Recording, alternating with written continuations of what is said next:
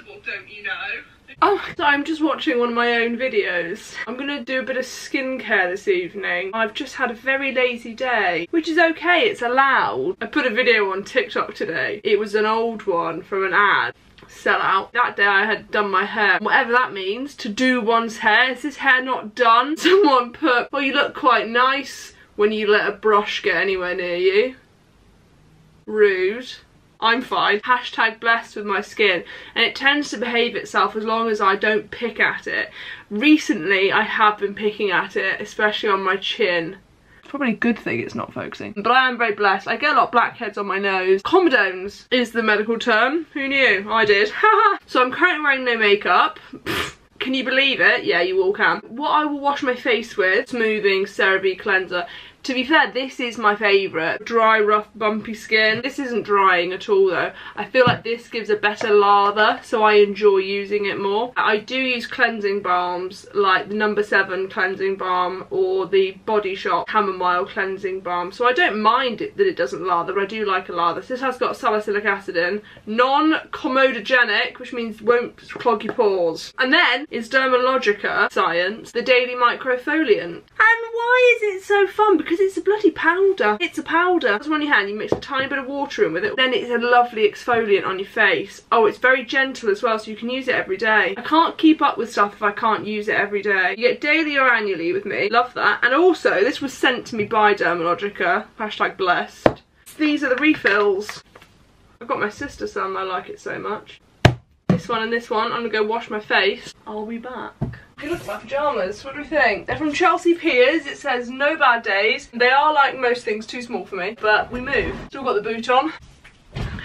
We are cleansed. My top tip is to double cleanse. So if you wash your face with a cleansing balm to remove makeup, which I do that to remove makeup and then cleanse again with like a normal face wash. Or if you're just going to use that, do 2 rounds of it. And wash your face for like a decent amount of time as well. Oh, I'll show you actually. So I've sort of managed to have quite a lot of face masks and the like. So I'll show you how I've arranged them.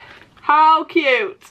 My little box of face masks. Some ones in packages here. Some of these are hands, some are for your feet as well. But the one I want to use today, the Esper Clean and Green Detox Mask. Balance and refine. Smooth generously over your face, neck and décolletage.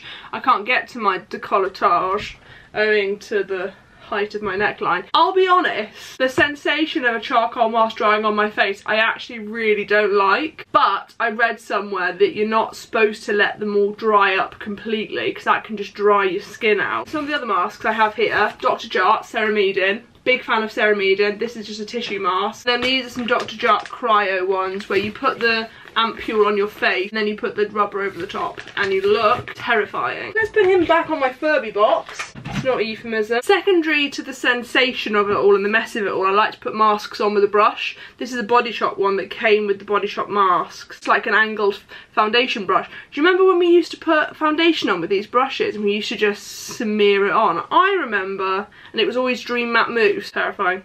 Oh my god, that smells incredible. I don't want to do the hand thing. I hate that that works. I'm so upset that that works because I've taken the mickey out of that for as long as I can remember. Let's be generous. How's my day been? How's your day been? I've had a headache most of today, probably because I had Smarties for breakfast. I understand the mistake I've made and I won't do it again. She lied. I'll tell you a bit about what happened with my foot. If you don't know, if you don't follow me on Instagram, I have got a broken foot currently. It's been broken since the end of October. It's never convenient to have an injury. I did it in the middle of the day. It wasn't like I was saving a kitten from a burning orphan or anything. I've done that joke before. Come on, Maddie, say something new. This is applying gorgeously. Coming down the stairs, I took the last step onto, I like to call it wood, but we all know it's linoleum, and my sock just slipped. My forefoot, which is like your toes and a bit, and my midfoot twisted.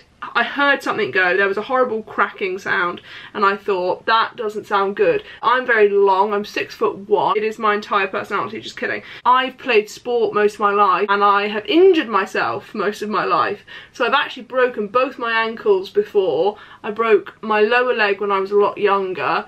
So I know what it sounds like to break a bone, and I remember thinking, oh no, that doesn't sound good. Now, I had dinner plans that evening with some friends, and there's a bar that I really like in Manchester, and they were changing ownership, and they had an event. So I could partially wait there, and I thought, I am not turning up to an A&E unless I absolutely need to be there, because I will cringe myself to death if I go and they say it's a bruise. I would throw myself into a sharps bin. I went out for this event, and the pain, unfortunately, was just getting worse and worse.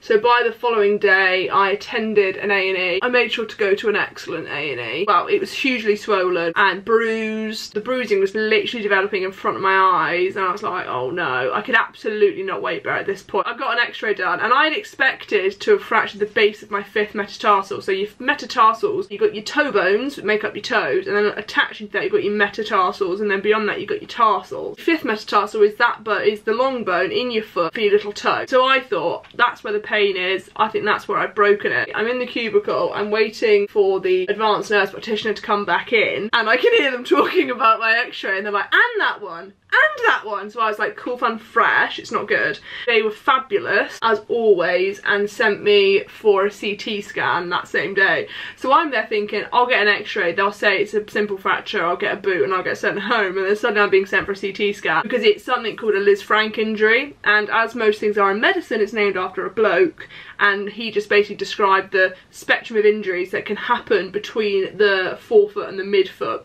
Now, this can range from hugely displaced, unstable, needs an operation, big trouble, to basically what I have, which was a stable, undisplaced injury that didn't require any surgery, but has been an absolute pain for the past couple of months. So I got seen by the orthopaedic doctor, which was lovely. He was very, very pleasant. Everyone that day was incredibly pleasant, hard-working, fun and fresh. I got sent home in a boot, got seen in the fracture clinic a few days later, and you know, that's sort of where we're at. It's slowly getting better. I think I've put enough of this on. Well, it's a lovely sensation. It did say to apply generously. Smells glorious. How cute's the packaging as well? It's got this cute sort of stone looking lid, beautiful green colour. So this is what my leg is currently in. My sister's decorated it. No, she's not a child, she's older than me. And we're slowly getting there. And I've used the time that I've been off with my foot to prepare for a course and revise for an exam. So it's not bad, is it, really? Relax for 10 minutes. Do not eat. Whatever! People I know are going for a walk tomorrow. It's not very inclusive. Right, I'm gonna go wash this off, ladybugs. Refreshed. I quite enjoy the process of skincare. My little spinny thing. Oh. Dr. Jart Tiger Glass Repair Serum. I can't be bothered to put hyaluronic acid on today. Just the one serum today. And then I'm gonna allow that to sink in. But then this is another thing sent to me by Dermalogica, because they're naughty little sausages and they spoil me. And I've been using it and enjoying it. Skin smoothing cream. Very enjoyable. Well, I think it's got a scent to it, but a really light, delicate scent. The good thing about this is it says it gives you 48 hours continuous hydration, which is great because I forget to do my skincare in the morning recently. About that much. And then they like you to apply it in upward motion. I always put the excess on my hands because hands are also made of skin. Something else, I can't do it now because my hands are greasy, but this is Eucerin Aquaphor Soothing Skin Balm. And that goes on my lips. We're getting greased up in this club. This is one of my longest relationships ever. I've been having a little bit redness here. Sudocrem has worked quite nicely. Now, the thing with Sudocrem is don't leave a big white layer. You're overdoing it then. Sudocrem is great as a barrier cream, but it's great at healing. I think it's got lanolin in it, which is great for healing. Zinc oxide, so that's got an antiseptic property. Lanolin, we love. And I think I'm sort of suitably greased now. The rule is just don't, I mean I've just touched them all, but don't pick at your spots. Oh, don't do it. Let's do a face mask with me. I think what I've decided about my content is it's going to be similar to my TikTok content in that it's going to have no structure. Okay, bye. Like, comment, subscribe, press the bell. That makes me anxious that you expect a lot of me. Anyway, bye.